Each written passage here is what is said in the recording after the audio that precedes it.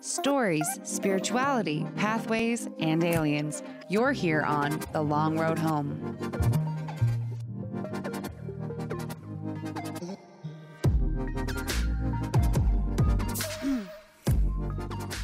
I gotta just immediately dive in, but so let's switch over. I'll start off with Mike Pence. Oh, to be a fly on Mike Pence's head. All the smells, the wonderful fly smells. The sights you will see. Yeah, I bet all politicians stink, though. Stink of something. Yeah, something smelly. Because they're full of it. Oh, full of it. Shit, full of shit. Hello, everyone. Hello. I'm Chad. And I'm Emily. Welcome to another episode of The Long Road Home. Hope you guys have had a great week. A lot of stuff has happened. Not here, though. not in our house. It's basically Groundhog Day all the time. Time soup, the world never ends. It just happens over and over and over again. But we did get to go pumpkin picking yesterday. We did. Yeah, it couldn't have turned out nicer. We got some sweet pumpkins. We got some, cider? Oh, yeah. Yeah, you got gotta cider. get that apple cider. We got some rum. We did do that. We had a good time. We did do that, too. Last night was good.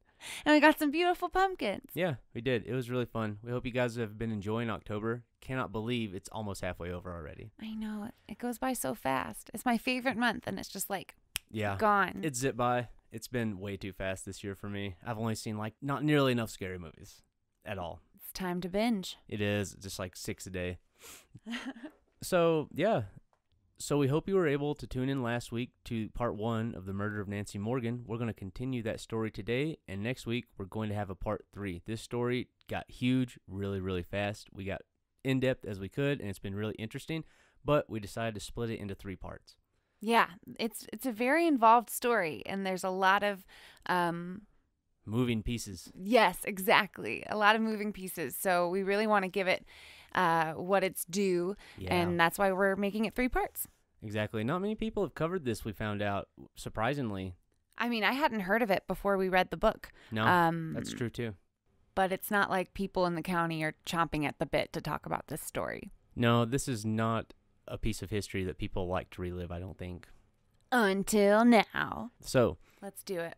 To pick up where we left off last episode, in the days leading up to the murder, Nancy spent an evening with Ed Walker.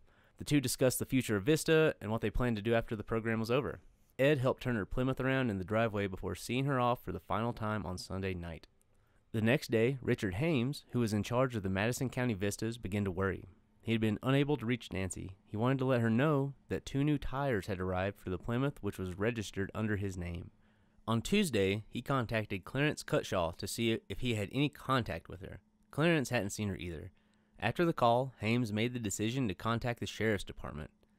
I think it's interesting to note here that the sheriff at the time, Roy Roberts, who we're going to talk about in a little bit more detail later claimed he had not been notified that the young woman was missing, so no official search actually was launched. Come on. Yeah, this is bad from the beginning. Everything that happens in this episode, you're going to be beating your head against the wall because of the actions that some of the officials took while they were doing the investigation. Seriously. It's a very frustrating story, and looking through the book again, watching it happen was really, really hard because there were some glaring problems just immediately that should have been taken care of.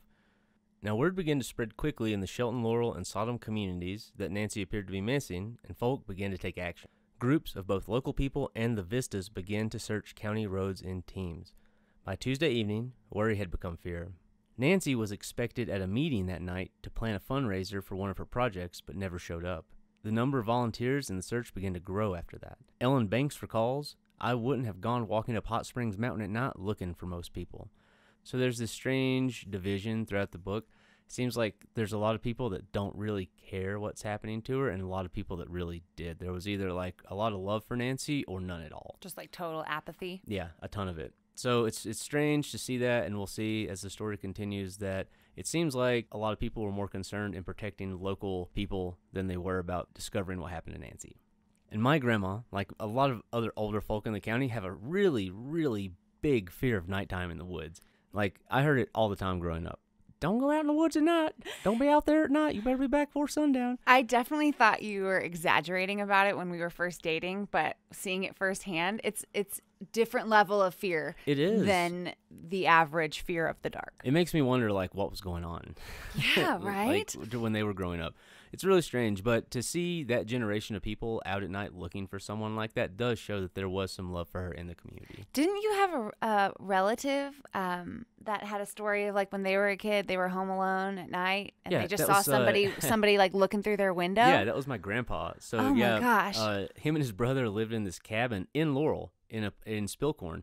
And they were just like dicking around one night, and they were goofing off inside the cabin. And one of them was like, "What?" They had a flashlight, and they were like, "What if you shine that flashlight at the window and you saw someone?" And they did, and there was a guy smushed up in the corner, like where the chimney meets the house, with his hands over his face.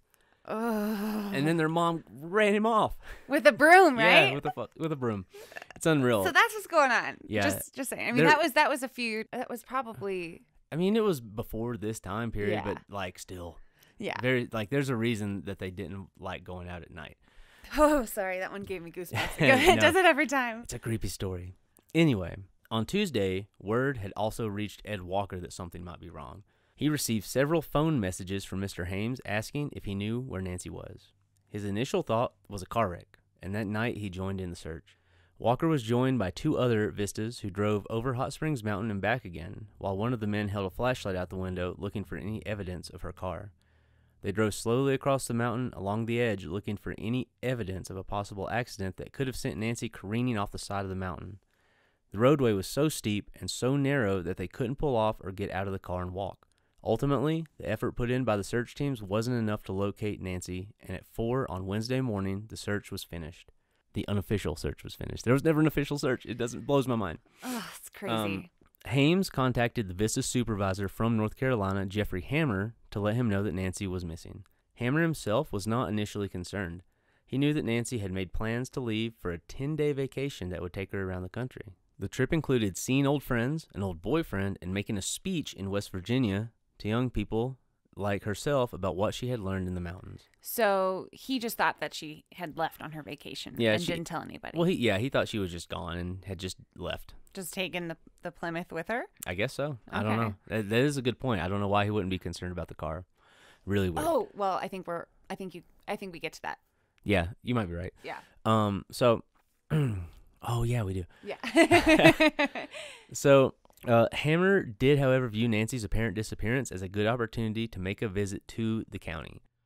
Unfazed by her disappearance, he viewed it as an opportunity to be supportive of the project, which appeared to be going well to him. He landed and except for the missing person. Yeah, he just didn't think was missing. Yeah, but everything else has been swimmingly. Okay. He landed and searched the airport parking lot for Nancy's car, fully expecting to solve the mystery right then and there. He never found it, though. Instead, he rented his own and drove to Hames' house in the community of Walnut. So right now, there's definitely like an undercurrent of like something really bad has happened. Right. Now he's starting to get it. Yeah, at least to like the lower level of the community. Like him, I think when he realized the car wasn't there, he was like, fuck. Yeah. This is not great. So days of searching provided absolutely no evidence of Nancy's whereabouts. Instead, she would be found simply by happenstance. On Wednesday morning, a man named Jimmy Lewis, a resident of Sodom, another area of the county, was driving from his home with a load of empty soda bottles from his family's store. And yes, you did hear that correctly. It is called Sodom. Yeah, Sodom. Mm-hmm. Just like the old biblical place where everyone turned to salt. Is that what happened in Sodom? I don't know. Okay. I think that's right. I don't don't think anything remember. good happened. Oh, also, so I don't know if any of you have ever done this, but like we collected cans when I was little, like trash bagfuls of cans and stuff, and we'd go redeem them just like this guy's doing. It was like kind of like a thing that people just did there with bottles and aluminum cans and stuff. So this is pretty normal for anyone that doesn't know why you'd be carrying bottles around. Jimmy was going to redeem his bottles in Hot Springs, which was 6 miles away, and shoot pool. It was 9 a.m, and as he descended the mountain, he had to take a piss. Lewis pulled his car onto an old unpaved logging road on his right in an area known as Tanyard Gap and drove up a small way to make sure no one would catch him pissing. He took a few steps off the road looking for a level spot. Once off the road, Lewis noticed something on what was once an old wagon trail. In a glade of poplar and oak trees, he saw a gray car parked in the sunlight. The wheels were sunk to the hubcaps in mud that the vehicle had come to rest in after knocking over several saplings. Its doors were closed, and the hood was pointed uphill to the west. At night, the road sometimes served as a lover's lane, so Lewis carefully walked up and peered through the closed windows because he didn't know what was in there. But through the window, he saw Nancy Morgan in the back seat, dead. Nancy's body was naked and hogtied from behind in a kneeling position. Photos taken later of the crime scene described it in further detail. Nancy's maroon shorts covered her face. The crotch had been ripped. Her knees were resting on the floor of the back seat. One buttock was on the edge of the seat directly behind the driver. Her body was laid sprawled across the seat on her right side, facing up. Her head turned at an odd angle against the back cushion. So, he freaked the fuck out immediately, and he drove to the sheriff's house, which was kind of near where he was. It was 2 miles away. But, of course, he wasn't there. He was in the courthouse in Marshall, the county seat, which was miles and miles away from there. It was a very long drive on the old road that connected these two places. The sheriff at the time was a man named Roy Roberts, and we're going to learn a lot more about him later as well. Roberts was actually very familiar with the area because he had owned property on both sides of the new highway until 4 months earlier when he had sold the 200-acre tract to the United States Forest Service for $35,000. It was now designated as part of the Pisgah National Forest and included a section of the Appalachian Trail. Jimmy was able to find Robert's brother at his house, and they were eventually able to reach him at the courthouse. When he heard the news, he immediately left and headed towards the scene. So now they're going to get into it. Now the police are going to get involved. Yes, now they understand something is, really wrong. And I guess this goes back to his claim that, no one ever told me what was happening. Gotcha. Yeah. Dubious. It's a dubious claim. But it's I don't know, at the same time, these places were very, there's no fucking cell phones. Landlines are spotty at best there, I would imagine. Who even has, you don't even know if they all had phones, you know? Yeah. It's a very rural area. I've got a book that's, shows photos of Madison County, and there are pictures even from, the 60s and 70s of people using oxen to pull sleds and, plow and stuff. So there is a very good chance that, the message was never relayed to him. So I don't know. So Roberts is an interesting character in this story because of how he came to be the sheriff. Better known for his hobbies of descenting skunks and hunting squirrels with a musket, Roberts won the position of sheriff due to the lingering animosity from a scandal involving the previous Democratic sheriff. Roberts was well-liked, taught Sunday school, and was thought of as a moral man. Tall, bald, and lean, he preferred a dress shirt and pants to uniform, and wore a tie and jacket for court appearances. According to many, Roberts was never expected to win, much less investigate gruesome murder. Great. Again, off to a great start. Yeah, sound familiar? Oh, Jesus. I didn't know I was going to get it. Instead, he preferred checkers at the jailhouse to what this job truly entailed. Yeah, so he was a salt-of-the-earth kind of guy. He really did not want to be there. His chief deputy, Dedrick Brown, recalled, quote, "He wasn't interested in sheriffing much." Yeah, everyone knew it. They were just why is this guy here? And this statement appears to be true. Reluctant to be involved in such a nasty crime, Roberts eventually ceded his role in the investigation to Brown. Sheriff Roberts would soon not be the only law officer heading to the scene of the crime. Almost immediately, the scene became a nightmare for law enforcement. Nancy was considered a federal employee and drove a United States government-owned vehicle. The area where the car was found was the responsibility of the Forest Service, an agency that rarely handled serious crimes. Typically, a murder in the county would be the sheriff's case, but frequently agents of the more highly trained North Carolina State Bureau of Investigation were called in. SBI agents Charlie Chambers and Harold Elliott were sent to the scene, and the FBI themselves came to investigate. Whew, okay. Before I move on, that's a lot. It is. It's a lot. There's a lot happening. It immediately becomes a clusterfuck. No one is really sure who's going to be handling the case. Yeah. At least not initially. A lot of hands in the basket. So to speak. A lot. People, if you get to solving a murder is a big deal, I think, to any law enforcement unit, right? So if there's a chance that you're going to be the one that's going to do it, I think you probably want it. Well, yeah, you can kind of prove the worth of your program, so to speak. Yeah, except for old Roy. He just wants to decent skunks, I guess. What? That's a very strange hobby. It is. I mean, We know of one family in North Carolina that has owned a pet skunk that was descented. So I guess it's a thing there. Oh, no, it is. My aunt had one. Wait, your aunt had one? Yeah. Of course. Yeah.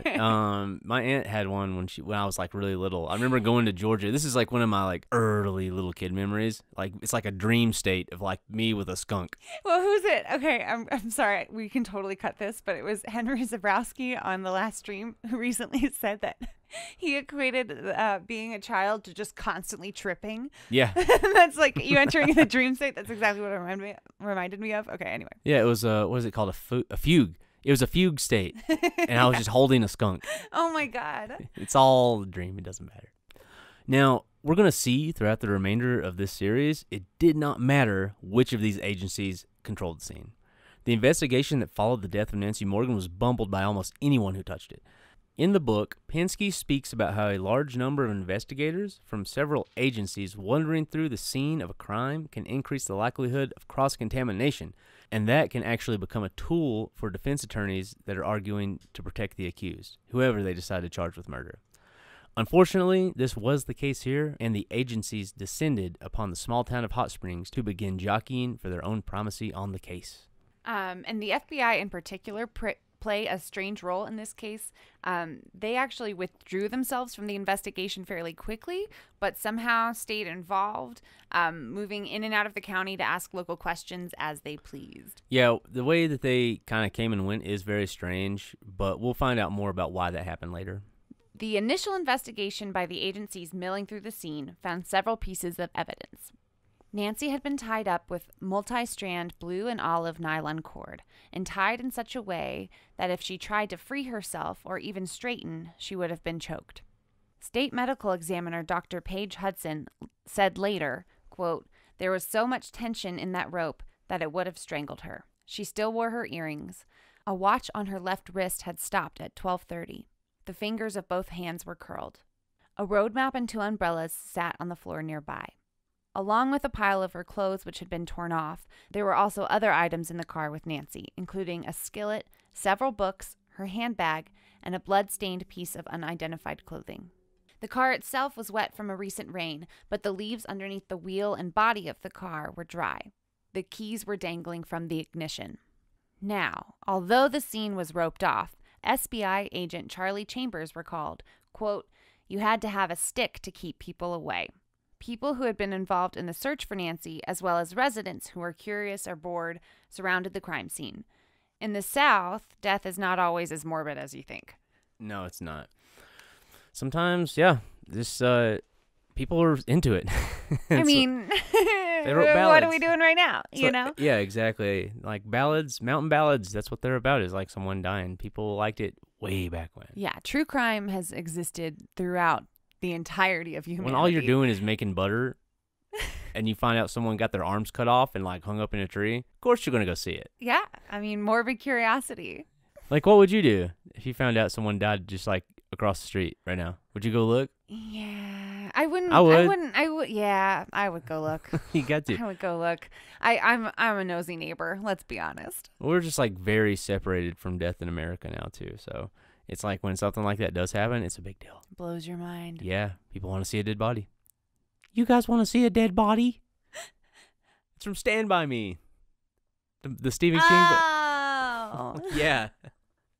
Yeah, it's from a movie and a book. We don't need to say that. Okay. I've only seen bits and pieces of that movie. You don't like spooks. That's okay. Or one go. I was laughing at the next line that you have written.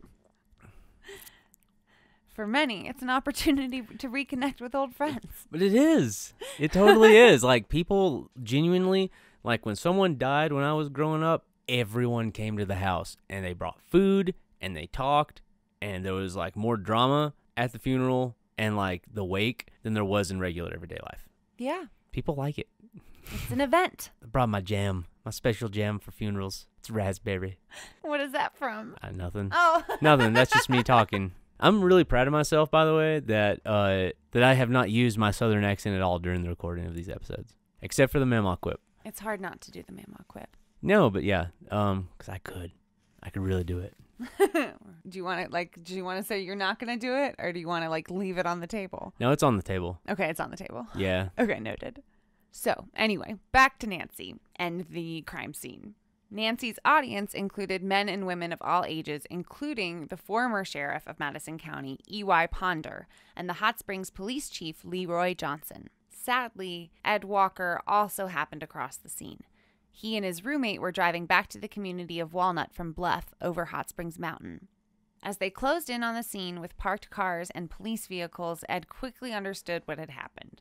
A friend of Ed's, also at the scene, told him Nancy's car had been found. After he was told the news, he sat with Richard Hames and wept. After Clarence Cutshall was called to come and identify... I'm sorry. Why are you laughing? Because This it's is the a sad alliteration. part of the story. I know, but K sounds are funny, Chad. And there's Clarence a lot in Cutshaw that. called to come There's a lot in that sentence, and I'm sorry. to collect No. the cutlery. Okay. After Clarence Cutshall was called to come and identify Nancy, her body was removed from the scene and taken to Memorial Mission Hospital for her autopsy. Yep, so we're going to find out later they didn't do much else at the crime scene for a long time. Yeah.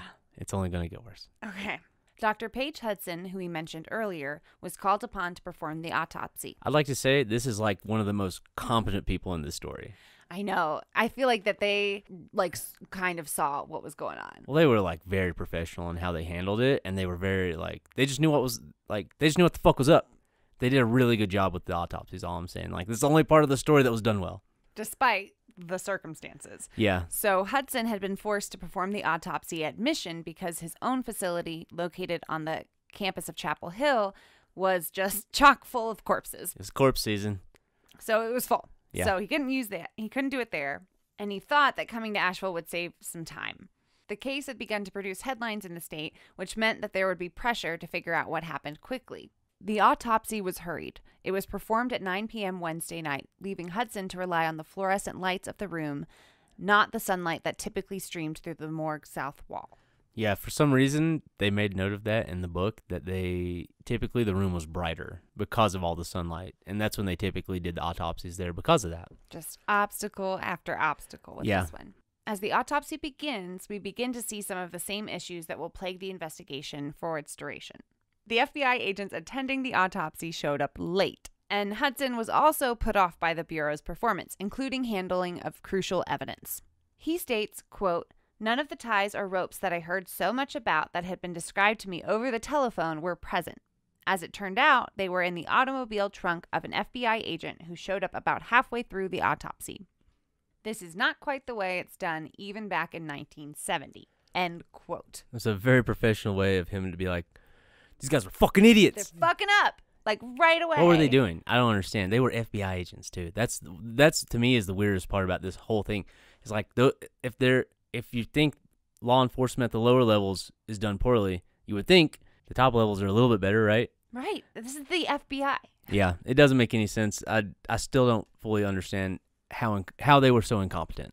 Yeah, and we have another pretty great quote from Dr. Hudson. He also described the FBI's participation as, quote, Mickey Mouse. Mickey Mouse. Mickey Mouse. Mickey Mouse agents. That's supposed to have been the nation's top flight law enforcement organization, and the agents involved didn't seem to know better than to remove the evidence, remove the ties that had been associated with the body and presumably had been the cause of death. It just reminded me of dealing with some of the most inexperienced of law enforcement officers, which occasionally happened in North Carolina. By and large, they all seemed to know better than to remove potential evidence from the body at the site of the murder. Yeah, once End again, quote. you'd really think that they would be on top of something like that. There was a lot of apathy in this investigation. And a lot of carelessness. Yeah, very careless. Hudson, along with Dr. George Lacey, the hospital's senior pathologist, another doctor, 2 North Carolina SBI agents, and an investigator from Hudson's office oversaw the autopsy. So again, a lot of people are there. Hudson quickly identified the cause of death as strangulation. The death certificate read, quote, "It is impossible to determine whether she had been strangled and then bound or whether she died after being trussed up," he wrote. Quote, "This was a murder by party or parties unknown." Hudson was also able to determine that Nancy had been dead for at least 48 hours before the time of the autopsy, which put her death sometime before 9 on Monday night. Yeah, so less than 24 hours after leaving Ed Walker's house. Sperm was detected inside Nancy, and Hudson wrote that it could have been deposited no more than 24 hours before her death. The samples were transferred to glass slides, which were preserved in paraffin. A deep groove had been made in Nancy's neck that was about 1.5 inches below her chin. There were abrasions on each elbow, which were consistent with her having been dragged. Her blood type was O, and a type A blood stain appeared on one piece of white cloth. Her stomach was pumped and contained a considerable amount of partly masticated food material. There was a large quantity of what appeared to have been salad greens and carrot fragments. Finally, Hudson found that the front of Nancy's blouse was not ripped as investigators at the scene believed, but instead was cut with a sharp instrument. Hudson, one of the most competent figures in our story, finished the autopsy in less than 3 hours. Yeah, so he was in and out, and he did his job really well. We know exactly how she died, and it's very clear that it gave the investigators a really good time frame and really narrowed down the potential list of people that they thought could be involved. Yeah, and the food bits is interesting as well. Yeah, it is. And one thing that I'm curious about is that we never really hear about the unidentified white cloth again. Yeah. It sort of just goes away after the autopsy. Interesting. I wonder, was that stored in Marshall? Was it in Marshall that there was? It was in Asheville. Excuse me. Okay, so was that white cloth stored there? It could have been, and we'll talk about that. We'll talk about what happened to the evidence in our next episode, but you guys, you're not going to be happy. It's not going anywhere good. No. Nancy's murder very quickly began to be picked up by wire services and newspapers across North Carolina. Opinions of Nancy also began to flood in. The local VISTA worker, Myrtle Ray, described Nancy as over-friendly. Mountain folks are suspicious of strangers, especially if they are too friendly. This type of fucking attitude makes me so furious because it's like, what do you want? They're either too friendly or they're not friendly enough. Like, what do these people want? It doesn't make any sense to me. They want you to get out. Yeah, just get out.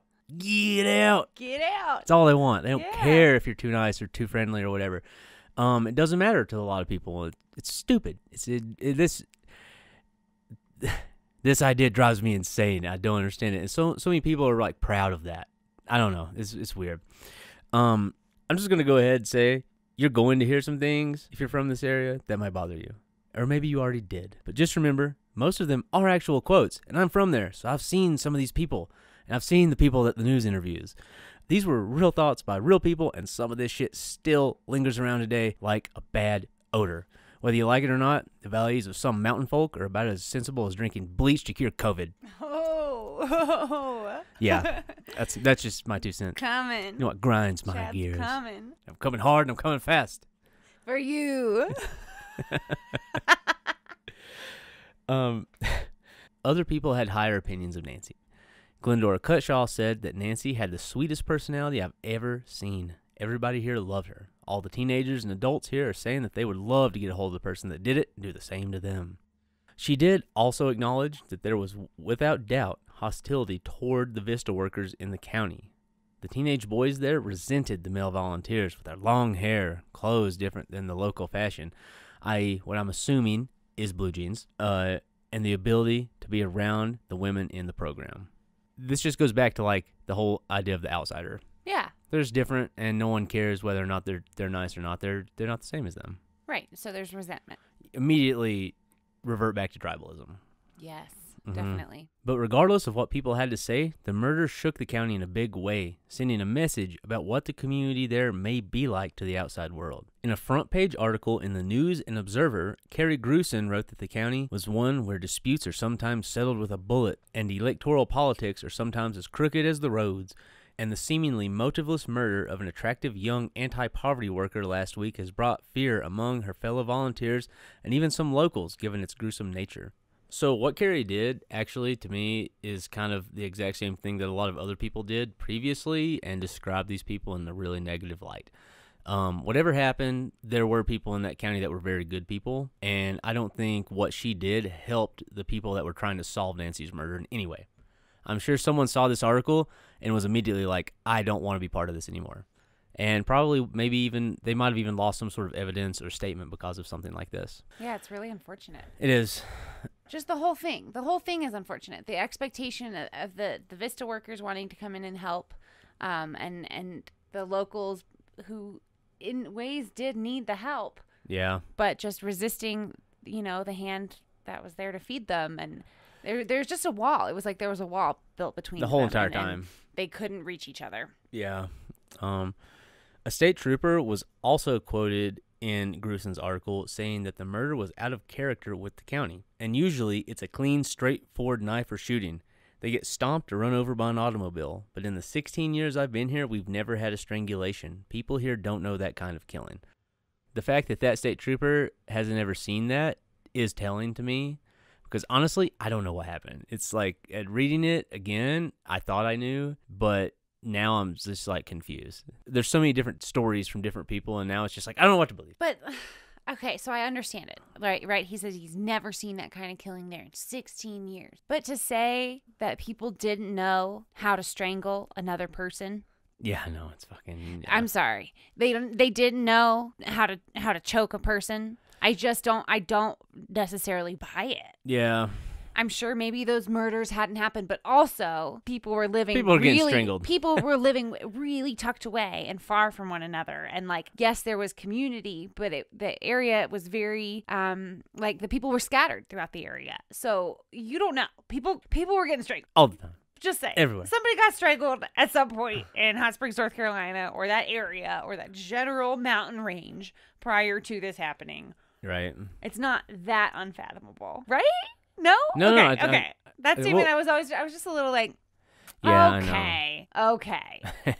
They're not all angels. No, they're not. And I bet you they know how to choke somebody. Little country angels, corn cob pops, straw hats. Button nose. And button nose. As news continued to spread, the VISTA workers began to hold meetings about what to do next. With good reason, many of the volunteers began to fear their neighbors. After the killing, Ed Walker never stayed alone in his house again out of sheer terror. Local communities also began to hold meetings, but for a different reason. A town gathering at the Walnut Community Center showed that the people there thought the murder would bring bad publicity to Madison County. Many believed the murder was an internal issue with the VISTAs and that there was not local involvement. They believed the murderer to be a new blight on the area through no cause of their own. This is something you see not only in like this rural community, but in a lot of murders. It's much easier to blame the victim for what happened rather than to accept that someone you may know did something terrible. Nobody wants to believe that their neighbor could do something as brutal as what happened to Nancy, and the people of Madison County used the fact that she was an outsider as a keystone for that belief. It's always easier to blame the victim for what happened to them, and I don't understand. It's so fucking get angry. I mean, yeah, I just watched that documentary like last week, American Murder, The Family Next Door on Netflix, about Chris Watts. And this murder took place in 2018. And the same fucking thing happened where he tried to blame his wife for the murder of his children. So then he had to kill her, right? That's the story. And people fucking bought it and they held on to it and they ran with it for, I think, months, if not a year, before he finally admitted that he, in fact, had done it. There's some people out there that will never believe that something like that could be done by someone they know. There's websites like Jodi Arias, the woman who killed Travis, whatever his name was, in Utah. There's still websites that justify what she, like, that still believe that she didn't do it. Some people just don't want to believe the truth. Travis Alexander, by the way. Yes, Travis Alexander, another very creepy tale. But yeah, all that to say that you're right. It is not exclusive to rural areas, and it is still happening today. It is. Shortly after these meetings, the VISTA National Office decided to pull the remaining volunteers from Madison County. Each volunteer received a week's leave and a plane ticket home and were told to clear out as soon as possible. They had the option to either terminate their service or to try and find another project. Ed was one of the last to finally leave, and soon the 3 remaining volunteers and supervisor were gone from the county. The VISTA program never returned and was instead replaced by a program that used local volunteers. And honestly, I'm not certain who the blame could be placed on for the failed VISTA program. I think it came in with good intentions, but the people that were in charge just didn't get how resistant some of the locals would be to do anything different than what they weren't already used to. And yeah, I mean, maybe they should have looked into a program that used more local people. Definitely. It's really hard to put any blame on this because it was well-intentioned. It just exploded in their face. Now, there's a couple of parts of the book we're not going to go deep into, and that includes the funeral that followed Nancy's death. Some of the Vistas were able to travel to Louisiana where her parents were to attend and were able to talk with her father. I do think it's important to note that her father had already begun his own investigation into the murder before the funeral even started. Awesome. Yeah, he was ready to figure out what happened. He met with the Vistas that were able to attend after the funeral and began to probe in a very dispassionate, professional way, as Penske put it. He wanted to know what happened the day before Nancy disappeared, where she had been and when, and if she had any enemies in the county. Apparently, according to Ed Walker, neither the sheriff nor the North Carolina SBI agents had asked them any of these questions since the murder had occurred. What is happening? I don't know. Don't understand it. Here's the thing. I'm conflicted right now because I love these stories of loved ones, husbands, wives, mothers, fathers, best friends that really spearhead and push the investigation of their lost loved one, i.e. that documentary. That documentary that I watched recently, or Here We Have Earl. I love that story. I mean, there's more. What is that story in Unsolved Mysteries where the body is found by the family after the search is over? Like, those are powerful stories, and that those loved ones care so much that they're going to make it happen, or at least try their damnedest to bring their loved one to justice. But, like, what the fuck that they have to do that? Yeah, the lack of, like, actual police, law enforcement officers doing their job, the lack of it is unbelievable in some of those cases. After his daughter's funeral, he is the first person to ask her friends what had happened. Yeah, according to Ed, it was. I'm surprised they weren't all rounded up immediately. 100%. Everybody. Was there an investigation? Well, we'll get into that in a second. Colonel Earl Morgan, Nancy's father, explained to a reporter later, "I cannot escape the thought that it may turn out to be some bitter, twisted product of the very kind of environment Nancy was trying to help eliminate." Days after this meeting with Colonel Morgan, 2 FBI agents met with Earl and Nancy's older brother, George. They were given further details of what happened to Nancy and described what they planned to do to capture the responsible party. Those agents, however, had no idea of the absolute clusterfuck that was about to happen to the investigation in Madison County. Oddly enough, after speaking with Earl and George, the FBI effectively withdrew from the case without any explanation, possibly as soon as a day after Nancy's funeral. Cool. They just left. Their absence put the unwilling Sheriff Roy Roberts in charge, along with agents from the SBI. This is something I didn't know. Most states did not have an SBI until the 50s or 60s. North Carolina's was actually one of the earliest, founded in 1937. SBI is trained by the FBI, but some of the instructors frequently disparage them as arrogant, quote-unquote, junior G-men. I guess the FBI doesn't like them. I don't know. Very quickly, however, Charles Dunn, head of the SBI, realized that the investigation was beyond the capabilities and resources of the state. There were a lot of other people that also held this belief. Richard P. Doyle, the Assistant General Counsel for the Office of Economic Opportunity, began pleading with the Justice Department to become involved with the case within 2 days of Nancy's body being discovered. For some reason that I'm not entirely certain of, and it's not really covered in the book, the local United States Attorney in Asheville, Keith Snyder, urged the Justice Department to reject these arguments. He said that a lot, from what I gathered, he just basically was like, what Doyle is saying does not amount to you guys becoming involved. I'm not sure why he did it, but yeah, what was the motivation there? But it's like, weirdly enough, though, Doyle kind of agreed with him eventually in a letter that he wrote to him and was like, I don't really have enough evidence for this. I don't know why he did that either. It doesn't make sense. Just a bunch of knuckleheads. But because of that lack of evidence, the Assistant United States Attorney General for Civil Rights agreed with Keith Snyder and wouldn't allow it. So Earl Morgan at this point just takes the fucking reins. He had a large distrust of the abilities of North Carolina law enforcement, and he worked himself to ensure that the resources necessary to investigate the murder would be available. Morgan had attended law school at LSU with United States Senator Russell Long of Louisiana, And after his daughter's death, he sent Long a telegram asking him to help obtain full FBI participation at ground level with the investigation.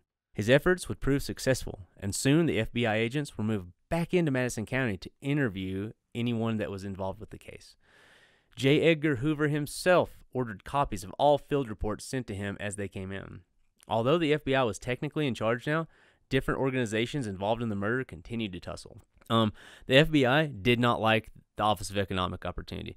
They were considered a liberal holdover from the last presidential term. Gotcha. Yeah, and the FBI is a lot more conservative than that, and they really didn't want to give them any information. They didn't trust them with it. Teamwork. This is, through all the true crime and stuff that we've listened to, the way that a lot of law offices just don't pass information to one another is mind-blowing to me. And it's like, it makes things so much harder. I don't understand. Right, so... I've said that so many times, but it's true. Like, it hurts my brain to try and figure out why these things are happening. Just let people help solve it. I mean, I guess if you think about it earlier, right, there were too many people involved in the case, and so then there was a mishandling of evidence and whatnot. But, okay, front end of the investigation has taken place. You've collected the evidence. You've performed the autopsy. Now can you let people help? Like, wouldn't it from then on be a little bit easier to kind of open the door and say, like, I mean, wouldn't you want multiple professionals involved to help bring this woman to justice? Or is everybody just trying to win? And that's kind of what it seemed like here. Ugh. Yeah. I don't know. Regardless, Earl Morgan had some big dick energy. Yeah. He really came in and jammed the FBI back in there. Awesome. He wanted them there, and he was able to make it happen when everyone else just seemed to stop. So, good on you, Earl Morgan. So, because of all this distrust, the investigation continued to suffer. But through the investigation, we began to learn there was a side of Nancy that no one was truly aware of. And this is where things actually... So, like, at this point, you start to begin to think, like, maybe it was someone in the county, right? Suddenly, you discover there's a couple of things about Nancy that could lead you to believe that maybe it was someone that she knew. Or maybe it's someone that she knew in the county, and maybe it wasn't just a random person. Right. And it really muddles what I The thought that you had. Yeah, right? exactly. Like, it muddled the picture that I had of what might have happened to her. So, discoveries began to be made to some that were uncharacteristic of Nancy. The Cutshaws found Kentucky bourbon and moonshine in Nancy's spice rack, and enough beer cans under her bed to fill several trash bags. So the girl liked to... She likes to drink a lot, she liked to apparently. No. Or she was just disgusting. Like, it's one or the other. I mean, how often were they visiting her? Did she have someone else staying with her? I don't know. That's what I saw. That's what I thought when I saw the trash bags full of beer cans. Like, there's no way. I mean, there is a way, but is this young woman really I don't know doing how it? close she was. Did she collect it over the course of a year because she was embarrassed that she was drinking and people there don't drink? And see, that to me could be one of the reasons why they were there, because Ed hid a lot of alcohol as well. Or when he did have alcohol, he made sure no one saw him drinking. Right. Like, the whole thing was like, don't drink with the locals, Yeah. right? So maybe she, she still wanted to have a good time, but she knew if she took her beer cans to the local Hot Springs to get her 10 cents. Right. Like, then they might be talking about her drinking beer, So maybe that was it. Anyway, Clarence took them to the dump before the FBI agents could find them. Another thing. Not it's good, just you like guys. misstep after misstep after misstep by people who wanted to help, people didn't want to help. It just, why? There could have been fingerprints on the beer cans. One of the paperback books that had been discovered in her car turned out to be titled Sexual Deviance. Now, again, this is interesting. We know that they didn't fingerprint the car. Did they fingerprint the books? No clue. Was this It's her never book? mentioned. It's never mentioned. I just find it interesting that she would be carrying that around with her. I don't know. We'll just continue. Because for some reason, under her pillow was a book about breast development. Yeah, that was very odd to me. I don't know what. I don't know what was going on. I just don't know what's going on. No. I understand what I totally agree with what you're saying about, like, it starts to get muddy. Yeah, very much. But she was murdered. Oh yeah, no, I mean, she was murdered. By no means am I saying like it's her fault. Like she just the circumstances just got might have been very different vague. than we like than things we thought. become vague to me. It at might this not have point. just been random. It could have been. Yeah. Ugh, I don't know. It gets very Twin Peaks here. Yeah. And although Nancy had lived there for quite some time, Glendora was only able to find one pair of underwear and one bra in Nancy's cabin. Another just really weird circumstance. Now, was it packed up?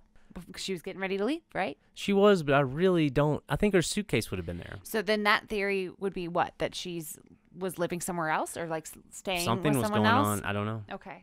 I just don't know. I just don't know. No clue. It also came to light that the professor that Nancy had been involved with in college got her pregnant, and she had had an abortion.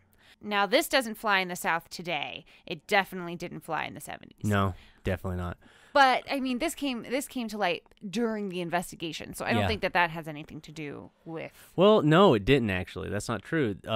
It came out before she was killed. I don't know how it happened, but in the book, at some point, it was communicated to somebody, and then it got passed around, and then suddenly a lot of people did know about what happened to her. Fuck, dude, nasty. That's Yeah. just nasty. Yeah, people are fucking dumb. Just mean. Yeah. I'm gonna go out on a limb here and say that the people that had a problem with that, I could hold up a picture of a fish embryo and a human embryo in the early development stages, and they couldn't tell me which one was which. I'm hot, man. You're throwing punches left and right today. They're hitting. It just becomes like to me, a dark story about like piousness. There's a lot of piousness involved in the way that Nancy was treated after her death. People had a weird view of her, and it's like, if she's not doing anything that's hurting someone, or if anyone's doing anything that's not hurting someone, just leave them alone. Like, it's none of your business. Can we all just, try to give each other the benefit of the doubt and say, like, we're all doing our best? We're miserable all the We're time. all doing our best. It's almost, just leave each other alone. Okay. Leave her alone. Okay, just leave her alone. She was just young and trying to have fun and help people, and too friendly, my ass. Yeah, too friendly. Nancy had also, at some point during her time there, gone out with a man in the area who she later learned was married. This type of information gave people the ammunition they needed to place blame upon the victim instead of the perpetrator. Nancy's fun-loving, flirty, and naive nature, interactions with the community, simply didn't mesh with the belief system of the area she was in. Nancy simply did not understand cultural implications that came along with being a young woman living alone in the mountains of North Carolina during the 1960s. It goes without saying that Ed Walker quickly became a suspect. State and federal investigators conducted a series of interviews with Walker at his home in Bluff and at the Madison County Courthouse. Walker insisted that he and Nancy enjoyed a friendly, casual relationship. They had met during basic training in Atlanta and had actually gone on one double date in Asheville, which ended in a kiss. Walker insisted, however, to the agents that he and Nancy had never had sex and recounted the last evening he spent with Nancy at his house before she disappeared. After the VISTAs' home leaves, they each voluntarily traveled to Asheville to take SBI polygraph tests. Walker's test became increasingly adversarial. In the first test, the examiner... This is just like straight out of a movie scene. Yeah. In the first test, the examiner grabbed a pack of cigarettes from Walker's shirt pocket and told him the results indicated that he had killed Nancy. Walker demanded to see the results himself, but was refused. He also demanded to take the test again, which he did, but then he refused to take a third test. So odd. So, like, my theory is like either... this is changing. This is a constantly evolving theory. Okay. Either he did it, or right now he's in the room and he knows that they're trying to set him up. That's what I think. I mean, like, imagine, well, he was already very like, he was. I don't think he trusted the law. I don't think he trusted law enforcement. A lot of people in this story do not trust these people. There's just there's no trust. It just seems from the get-go they went for, it's like Occam's razor. The simplest answer is the right answer. And I think local law enforcement couldn't get past that. And they were convinced that he had did it from the get-go, I think. And they were well, and nobody in Madison County even knew what strangulation was. No, we've never heard of what's a strangle just hit him over the head. Yeah, we'll just stab him. Sorry, that I don't know why that one just irks me so much. If you are adhering to the theory that at this point in time they are trying to set Ed Walker up, it just gives this scene an interesting tone. Yeah, it does. He's like, no, and grabs a cigarette out of his pocket, lights it, pulls and takes a big drag from it. you going to admit to it? Because we know you did it. Yeah, man. Just Are you kidding me? Are you kidding me, sir? That's kind of why I would think he refused to take a third test if he didn't do it. I think at that point he was like, this is so ridiculous. I don't have to. I was like, I've taken it twice. I voluntarily did it a second time. Why are they making me do this again? I'm not doing it. But according to FBI files, Walker's test showed, quote, textbook signs of deception. These are the same FBI agents that left the rope in the car. That's so, true. What do they know at this point? Ooh, that's true. Walker was continually hounded by state and local police as well, who had developed their own theory that involved a different version of what had happened at Ed Walker's home. Yeah, they looked through that sexual deviance book and they just made it up. This is It just made up a story. Yeah, this is where things begin to get really fucked up. I mean, they've already been fucked up. This whole is flat story out has outrageous. been really fucked up. What they come up with and what they're like, this is what happened. So their story included a raunchy party fueled by alcohol involving rough group sex that ended fatally for Nancy, who, oh my God, they really said this? Yeah, this is what they sorry. said. This is real. This is what they claimed. I read this already and it makes me angry every time. Yeah. Should I say that all over again? Yeah, you go for it. Their story included a raunchy party fueled by alcohol involving rough group sex that ended fatally for Nancy, who died during sexual climax. I'm saying this was their theory. That was a theory that they came up with. So she was a part of an act where she was a willing participant and died via strangulation during sexual climax. What a way to go. At a fucking orgy in the holler. Yeah, it's projecting much. There was another theory that suggested Ed and one other man had strangled her accidentally while they were fighting. Yeah, I don't know. They're literally pulling these out of their ass. Both of these theories included Richard Hames. Which I don't understand. They just threw him in there. He was the leader of the VISTAs, so they just threw him into these theories. It's like a toddler shoving pieces into one of those block puzzles. That's what this is. It's unbelievable. This is like the fact that they just randomly threw him in there. I don't understand why. Right. So both of these theories included Richard Hames, and that the two drove the vehicle to Tanyard Gap. Sorry, Tanyard. Okay. The two drove the vehicle to Tanyard Gap, where the body was discovered, and drove home. Yeah. So they thought, yeah, those are the things that they came up with. Just like completely unfounded. Just like literally throwing darts at a wall. Yeah. Like they had one of those big webs like you see like you see in the movies, like on True Detective, right? Or one of those things. And they just put up a bunch of pictures and strings. And then they like wrote random words. Yeah, they had those words. They just stuck tags wherever they wanted. Word magnets that you have on a fridge. They just like threw them, and then they picked Orgy. a few. Orgy. I don't know what magnets they have in this story, but that's what happened. It was just a bunch of random words thrown at a board, and then they had a theory. Mm-hmm. So, local police appeared to be convinced that whatever happened to Nancy, she had been a willing participant. They insist that investigators had learned from some of Nancy's friends that for several months she had been experimenting with being whipped and tied up when she had sex to stimulate herself. What does that even mean? Oh, to have more exciting sex? Is that what you mean by stimulate her sexual relations? That's just a weird way of saying That's what Pinsky said. I don't think he was big into that. BDSM, Okay. so take it for what it's worth.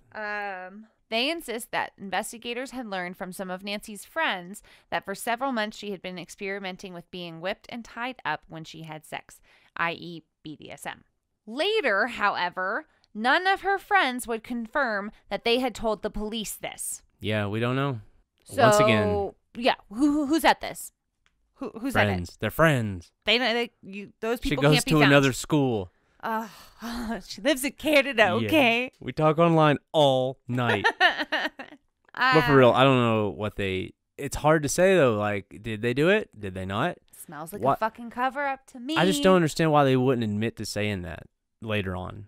Why her friends wouldn't? Yeah. So, well, either they didn't say it or they're like ashamed that they would say that about their friend. But I think that if you say it once, you're probably not going to be ashamed to say it again. That's what I was thinking. So Richard Dillingham, a local who was building an outdoor church amphitheater nearby at the time Nancy's body was found, stated that Nancy had, quote, instigated it and caused it herself. They're saying that surely outsiders did this horrible deed. If it were an outsider who committed that crime, they would be hunted down and prosecuted.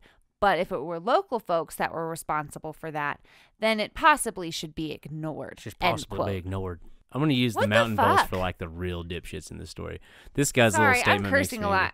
This is escalated. Well, this is like it's totally like different. The first episode was like a lot of build up and information, but this one is just like, it's just poor police work, groups of people that don't seem to really care. It was really, really hard to not destroy something while I was doing this research. God, her poor family. Yeah, I couldn't imagine being their parents and listening to people like this stupid fuck say anything at all. Why is this guy even allowed to open his mouth? These people vote. That's why you need to be voting in like 3 weeks. Vote. Get out the vote. The moral of this story is vote.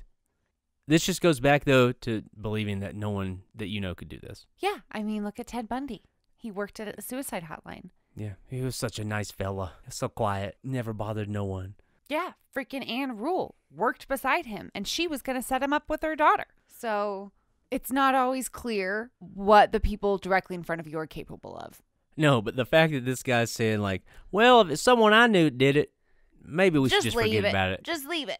Yeah, that's some deliverance level shit right there. Yeah, it's not looking great. No ideal. Once again, it's a beautiful place. Some good people. But this was a rough story, and it really made me angry. Even though locals wanted to believe or ignore that someone from the county could have done this, local suspects also turned up. A man identified only as Mike. Sorry, I need to say that over again because it's Mike probably because he gave Yeah, the SBI won't release his last name, or they didn't. A man identified as Mike, a VISTA worker who struck up a relationship with Nancy, heard about her death and contacted the FBI. He claimed that on May 17th, he had driven to Madison County to visit her. They had had lunch and drove around the countryside sightseeing and taking pictures. Around 8:15 that evening, as they returned to Shelton Laurel, they realized they were being followed by a 1957 or 58 Ford sedan. The two cars pulled into the space between Cutshaw's grocery and Nancy's cabin. One of them, who Nancy recognized, called Ben, spoke to her in what seemed to be an antagonistic manner. He asked, quote, "Who are you shacking up with?" He also pointed to Mike and asked, quote, "When's he going to get a haircut? Do you want a drink?" End quote. Okay. Yeah. Seems like a great person. Yeah. So this encounter frightened Mike. But apparently Nancy answered the man's questions calmly, and eventually the men left. Mike said, quote, "I was very frightened, and when I left, I was afraid those individuals might try to run me off the road or do me some physical harm." So yeah, this is like the first big lead that they're given in the case through no actual effort on their part. He just shows up. Right. He hears about it. Yeah. And then he shows up and he gives them this little missing piece. Yeah. So there were other leads, but it is unclear how many of them were pursued by the SBI or the FBI. It was the opinion of J. Edgar Hoover that the FBI had not done enough. On July 14th, a memo from the FBI director circulated throughout the Bureau. They were told to take fingerprints from Nancy's car to identify them and to interview those to whom they belong.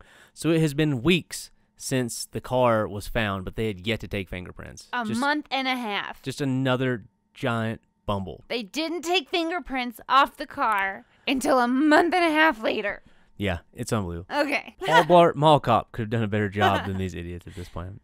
They were also told to interview Nancy's former roommate so she could recall the story of the two men that came to the cabin drunk that we spoke about in the previous episode, and also to further investigate several other incidences that occurred involving Nancy. In one final burn, the FBI director had added things asked for in this memo were certainly elemental to any limited investigation. As law enforcement continued to bumble their way through this investigation, leads ran dry and frustration continued to mount. Suspects, information, and clues began to dry up in the county along with any outside information the FBI was attempting to garner. In March of 1971, 9 months after the murder, the FBI agent in charge of the investigation sent a letter to J. Edgar Hoover and copied in the state SBI agent Charles Dunn. As far as the FBI was concerned, the investigation was closed. Shortly after that, the SBI, who had at this time conducted anywhere from 150 to 200 interviews, reduced the number of agents working on that case from 4 to 2. Due to the impact of the case on himself and the county, among other things, Sheriff Roy Roberts announced he would not run for re-election in November of that year and resigned before his term was up, leaving power to Dedrick Brown, his young chief deputy. After his resignation, there would be no further formal investigation into the case of Nancy Morgan for over a decade. The ex-sheriff, E.Y. Ponder, a man notorious for favoritism and helping out those who would ensure his grip remained strong on the county, would be elected twice before any more developments. In 1984, allegations by a shady man named Johnny Waldrop would once again have Ed Walker in the spotlight and produce a court trial that would reshape the politics of Madison County. And that's where we're going to pick up and conclude the story on part 3 of the murder of Nancy Morgan. Phew. Yeah. What a mess. It's so frustrating. And I feel like we've made no progress so Absolutely far. none. I'm sorry, everyone. Just wasted an hour of your time. We got a lot of details. There's It's a lot going on. But literally, it's been a month and a half, and we just got freaking fingerprints. It's been an absolute nightmare for everyone involved at this point, and there was... Well, and now it's about to be 10 years before we pick back up. Yeah, I mean, it was just... And that's really the worst part, is like, all this happened, and then nothing came of it at all. It's really, really hard to just, like, try and put this story together without ripping my hair out. And in the next episode, we're going to learn more about E.Y. Ponder and how he ended up really wanting Ed Walker to be the person that killed Nancy. Yeah. And we're going to learn about some more shady characters. The trial that followed is really strange. It's a mess. It is. And we're going to try and finish it up as best we can.